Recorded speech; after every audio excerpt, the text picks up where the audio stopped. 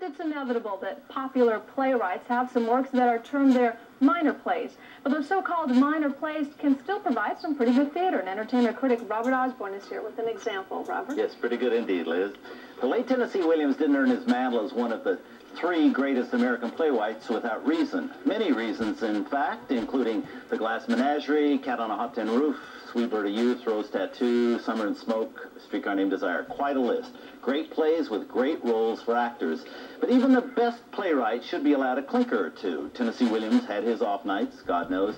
But the remarkable thing about Williams is that even his worst plays provide monumental roles for actors. And a case in point is a production of Vieux, Carre at the Beverly Hills Playhouse. May I inquire what this bedroom is about? Vieux, Carre all takes place in a dilapidated, broken-down rooming house in the French Quarter of New Orleans in the 1930s. It's a house filled with every kind of tortured personality and off-kilter emotion Tennessee Williams has ever written about in the past. So much so that Vieux, Carre often resembles a virtual That's Entertainment of the playwright's past in the theater, maybe even unintentionally a Saturday Night Live sketch on Williams.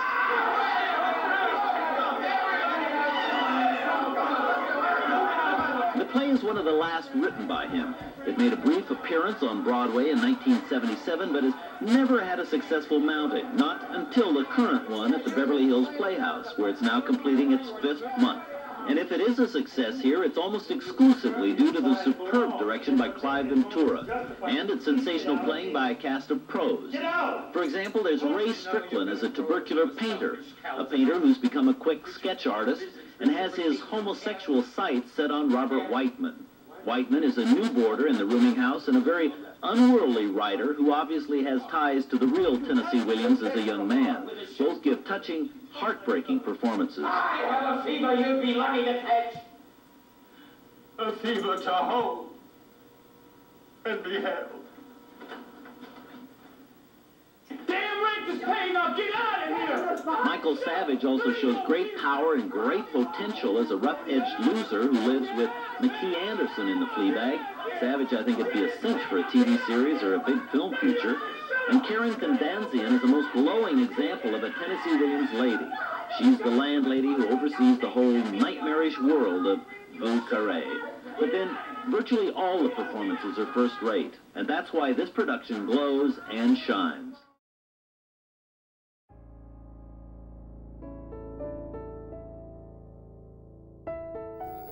Was it good manners for you to stand in front of him rubbing your groin the way you did? I just wanted you to notice his reaction. He was just embarrassed. Got a lot to learn about life in the quarter, Jane. I think he's a serious person that I could talk to, and I need somebody to talk to. You can't talk to me, huh? Are you working all night at a Bourbon Street strip joint? Sleeping nearly all day? Involving yourself with the underworld elements of this corrupt... Is that all I do, babe, huh?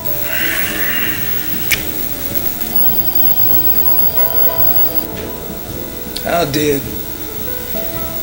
How'd you get yourself mixed up with me, huh? How could I say that so that you would understand? Just say, babe. I didn't know you were behind me until you put your hand on my hip, and I turned. I started to say, stop that. But I didn't. Because you were something that I'd never encountered before. Faintly innocent, boy's eyes, smiling. And I said to myself, why not, with nothing to lose?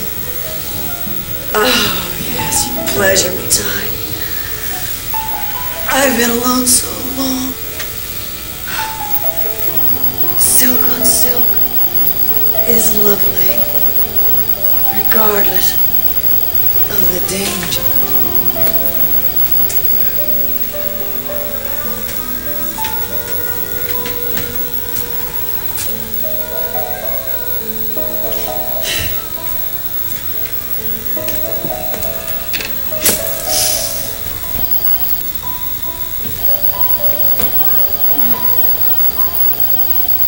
You want to hit, babe?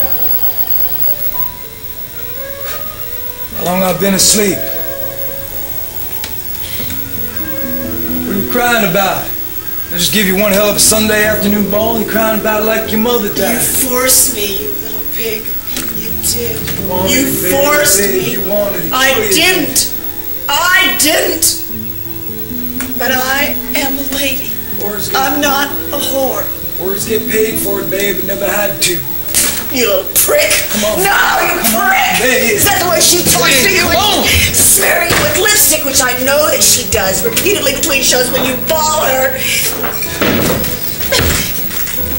Who are you talking about? I'm talking about the headliner at the strip show, the Champagne Girl. The show, no. Oh, the headliner quit the show. Yeah, honey, the Champagne Girl's dead, so she's not in the show. Not such a hot attraction anymore.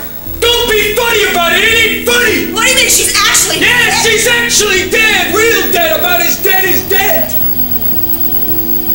Which is totally dead. So now you know why I needed a needle to get me through last night.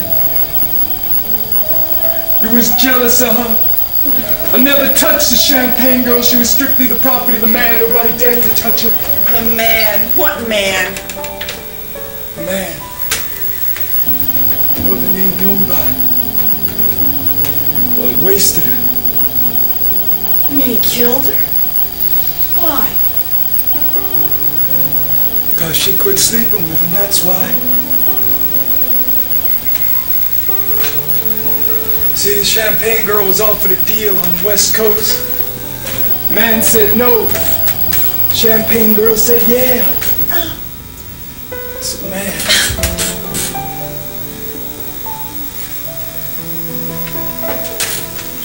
You don't say no to the man.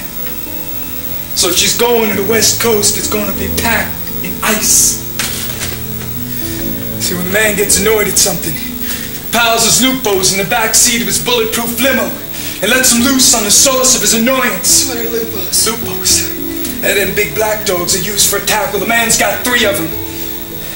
When he patrols his territory at night, they sit up there in the back seat of his Lincoln. They sit up there with their mouths wide open and their dagger teeth and their black eyes rolling around like dice in a nigger crapshooter's hands on the night before last Jesus. Let him in Champagne Girl's pump.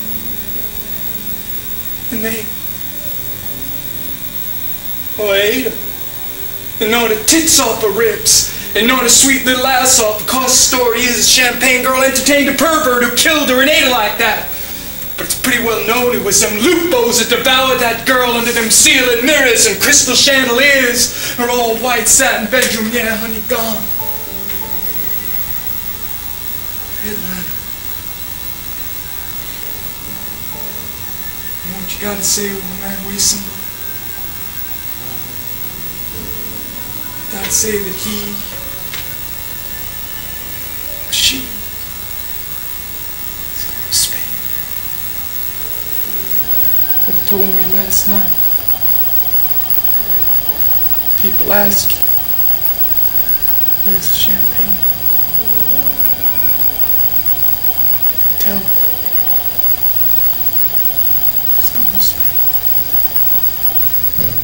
Shudder. Where you going? You going out naked? I'm gonna vomit. I'm gonna die in clean air. Babe. Ouch! Come on. Ouch! Come on, babe. You. Ouch! Ouch! Shh. Come on. Shut. Close the shutter. Okay. Shut And bolt this door. Why do you bring those nightmare stories home to me?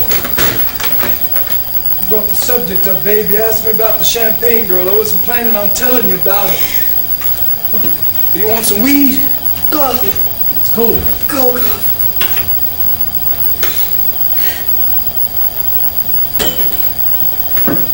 All right. Now, for once, you've got to be mature and understanding and get dressed. Now, the Brazilian is past due. I realized your defects, but you touched me like nobody had ever touched me before in my life or ever could again. And I realized that you were violent, but I thought that you had been caught in the violence and that you were gentle, that you could escape. I thought that you'd grow up. You refused to. Babe, I took you for honest. I took you for decent. Decent!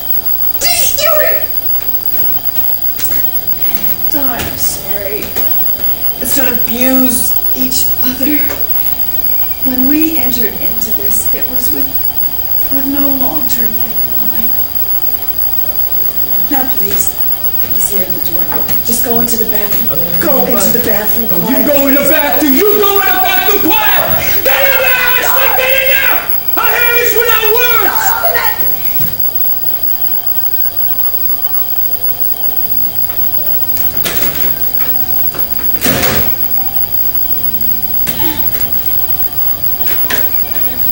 There's no Brazilian, babe. There's no bath. No sale.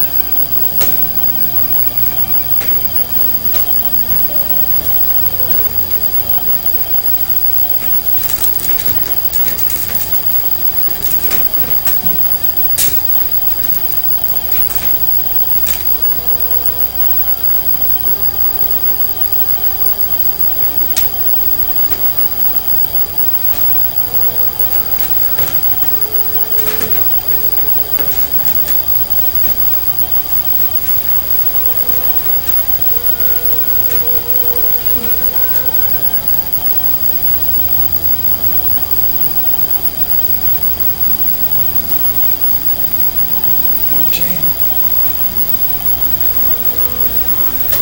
Baby, you're looking awful skinny. How much weight you lose? I don't know. Sometimes you walk the block. You can't go through. Well, I guess I'm just a yellow cab girl with limousine aspirations. Cut the small talk, babe. Please, let's level.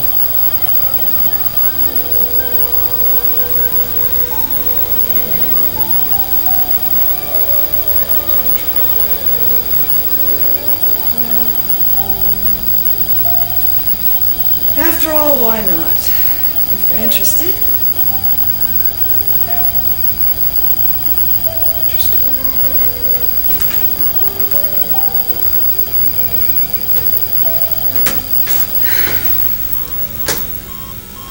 Okay, I'm sorry, I'm gonna have to cut it. We're gonna That's have fine. to end. Whatever we got, we got. You guys are wonderful. Thank you. Okay, well, should Thank you all very much. I'll clean up this mess.